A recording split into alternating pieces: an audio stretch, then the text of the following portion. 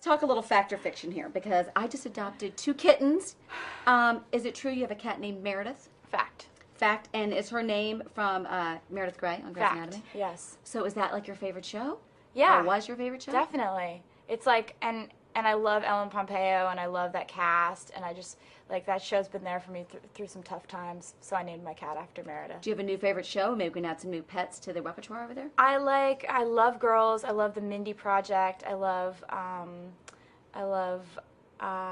New Girl. I love Law and Order, CSI. Those are my standards. You're CSI. You're one of those girls. You like the little crime things. I like to solve crimes. Oh, are you good at it? Sitting You alone. never get it by the end. Can you solve it in the beginning? No, but I try to every single time.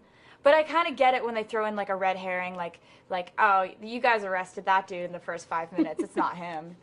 It's is his it brother. true you had your first drink ever on your 21st birthday? I wasn't on my 21st birthday. It was like way after my 21st birthday. What was your first drink? I don't remember. Taylor, it should have been something fun, like, you know. No, I know that, but I Fizzy just- wizzy, something, you know. I just lemon don't know. Like, drinking's never been like a big deal to me. Like, oh my God, I can't wait to drink alcohol. It just never has been a thing for me. God, your mom did something really right here. Is it true you have a recurring dream that you keep getting arrested? Yes. Why?